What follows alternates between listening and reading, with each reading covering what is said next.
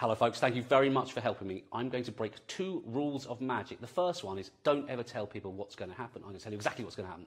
I'm going to take a playing card. It's going to fall through something impossible. And that impossible object is this.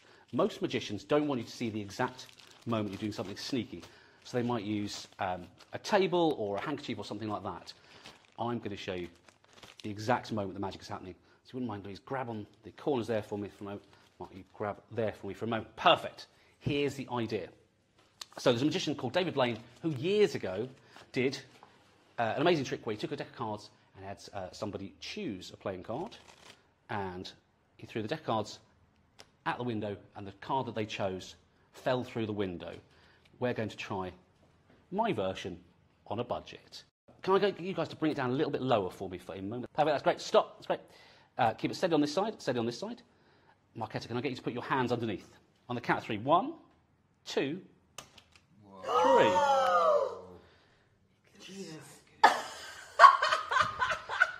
You did beautiful work. You can stand down. Thank you very much. What? Nothing here. No, I love it. That's incredible.